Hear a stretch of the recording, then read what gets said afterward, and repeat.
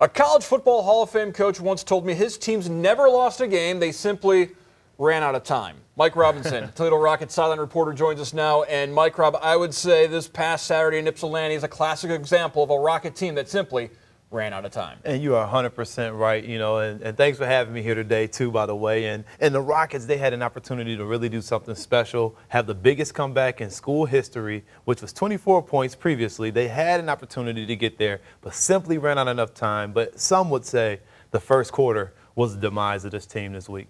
Down 28-3 in that first half. I guess the first question I have, what happened to the defense in the first half? And the second question is, where was the offense in the first half? Well, you know what? It seemed like the Rockets came out flat. It was a tough day for them to get out there and kind of get up. It's a noon game. You're on the road, and it's a team that you're expected to beat, right? And you get out there, and they hit you right in the mouth. And they do exactly what every other team has done to our Rockets defense, is run the ball and pass the ball. And that's the only two things you can really do. But they did it so well that our defense looked like, I didn't look like we weren't even there that day. And then the second half was just a tale of two halves. Like you said, we came out and played great football in the second half. Coach George must have really got into them and got these guys right, because the defense in the second half was what we expect to see every week from the Toledo Rockets. A lot of positive momentum you can build off of that second half, particularly defensively. That big fourth down stop in the fourth quarter that gave the Rockets the opportunity to tie the game. They got the touchdown, couldn't get the two-point conversion, but the defense in that fourth quarter, there's a lot they can build off of that. You got to love Tuzar Skipper stepping up, having 2 sacks in this game, so that gives them 4 on the season. So anytime you can get sacks, that's good. The Rockets have not been able to do that since week 1. So being able to get out here and get 2 big sacks sets the tone for the defense. You see Tuzar had a nice little dance, too. They enjoyed it a little bit. The defense was playing well, lights out, and the offense came to life. And this is something that we have to have happen in the first half. They cannot start slow, because you see what happens when the Rockets start slow. They get behind and run out of time. Yeah, they've outscored opponents this year, and they just ran out of time against Eastern Michigan. Mitchell Guadagni, after missing the BG win back, started at quarterback. And just like that entire offense, it took him a while to get into his rhythm. But when he did in that second half, we saw what he could do. And he did some great things, and he did some not so great things, And the good things we'll start with is how well he gets back out there with his feet. And that's what we missed last week versus Bowling Green, not having Eli Peters being able to be as elusive as Mitch Guadagni is. But sometimes that could be, a double-edged sword, because sometimes he skirted out the pocket too soon where he had an opportunity to throw the ball. Sometimes you can hear screams from the sideline, hey, throw the ball, just let it go. The guy is open. And you can see receivers sometimes a little bit frustrated. But, the second half, that changed a lot. And then that last interception was just a tough one. I had an opportunity to kind of keep the ball to the Rockets, take an extra play, but threw a deep ball in the middle of the field that wasn't really any good for anybody except for Eastern Michigan. They had the chance to come back.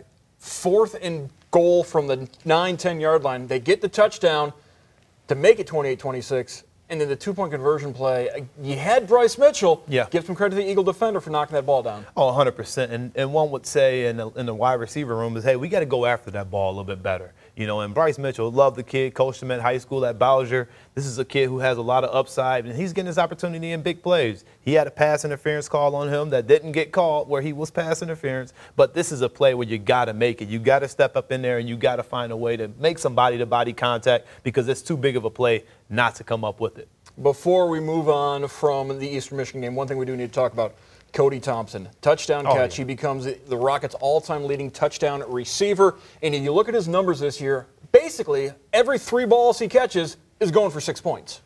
Cody Thompson, he's Mr. Big Play last year before the injury. That's all he was known for, is big play Cody. You see him step on the field, you knew he was averaging at least 15 yards per catch last year, and an unfortunate injury happened. And this year is the same thing. He's getting a lot of balls thrown to him, especially at home. So when he's at home, he's very, very hot. And so is Johnson. They both have 5 touchdowns apiece when they're in the Glass Bowl. Speaking of home, Rockets back at the Glass Bowl this Saturday against Buffalo. 6-1, the Buffalo Bulls. We got to think and say Bulls and not Bills.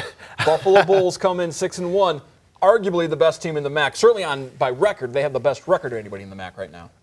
No doubt about it. This is a very good football team. This is going to be the best, second best team that the Rockets may face. This is a team that's going to come in here with a lot of energy, a lot of life. They've beaten some MAC teams. They're 3-0 on the MAC. They're riding a wave. You got Northern and Western, I believe, the only two undefeateds available still. So you got to find a way to get some momentum. And I believe you told me earlier they've never lost at home. So versus the Buffalo. So that is correct. Bulls, not the Bills. The Bulls are 0-3 in the Glass Bowl. The all-time series, obviously Buffalo and Toledo have not played that much. Yeah. Buffalo, a new team in the MAC, but Toledo does lead that all-time series 7-3. And I think the visiting team has only won once in that entire series between Toledo and Buffalo. Bulls defense led by Khalil Hodge, your reigning MAC East Defensive Player of the Week. He's a guy that flies around, makes a lot of plays on the defensive side of the ball for Buffalo. And we saw a lot of that out of Rockwall last week, and he did a great job. And Crosby and Cosby, those guys are so good up front, and we're going to see more of that this week. The Rockets had success in the second half running the football. They found ways to get through the gaps, get these guys blocks. They're mixing up the O-line a lot, moving guys around. But when they find that right combination, they got some electrifying guys in the backfield that can do some special things. I mean, Colback, Tompkins, these are guys that are good. I like what Shaquille Seymour did. So they kind of got to find a way to get this groove going. Because if this guy gets started getting sacks early, it's not going to be a good sign, because once you get the defense hype with interceptions, sacks, big plays, TFLs, that really takes the momentum, and you don't want to suck the wind out of the Glass Bowl, because we need all of our fans to really keep us up to get this dub as well. If Toledo's going to build off that defensive momentum from the second half against Eastern, Jason Candle talked about gap responsibility. They're going to have to be sound in the gap game when you're going up against a Tyree Jackson quarterback. I mean, you got to be sound in the gap game every game. I mean, this is why the Rockets give up a lot of big plays. I mean, usually they get past the first line, beat the defensive line up, find that B or C gap, and be able to skirt right through there. And you're looking like, where's the linebacker at? There's a couple times where you catch the linebackers guessing, jumping in the wrong gap. And in the way this 4-2-5 defense is set up, these guys are manned on the outside. You got a safety in the middle, and if he's shading over to the trip side or on a tight end locked, it's all types of trouble right there in the middle, because if there's no backer there, there's just a gap, and all that running back has to do is just run right through it. And the Rockets really got to focus in on it, and they became gap sound in the second half. So they got to start out good, and usually when Coach George come down to the sideline, they play even better. So maybe we'll see George on the sideline. You never know. Is this a make-or-break game for Toledo? If they beat Buffalo, a lot of things are still out there for the Rockets. A loss to the Bulls, and all of a sudden you're looking at a season that might not end up in a bowl game.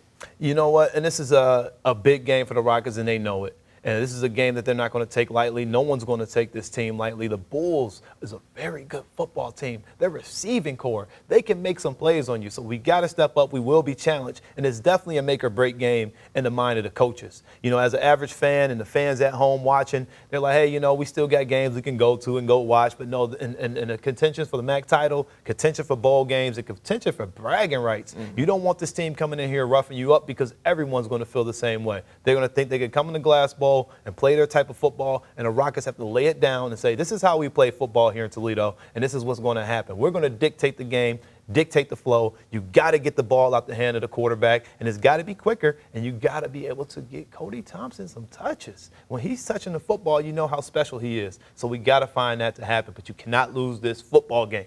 There you have it. Thank you very much, Mike Robinson, Rocket Radio Network sideline reporter. Much more from Mike Rob can be found on the BCSN Now app.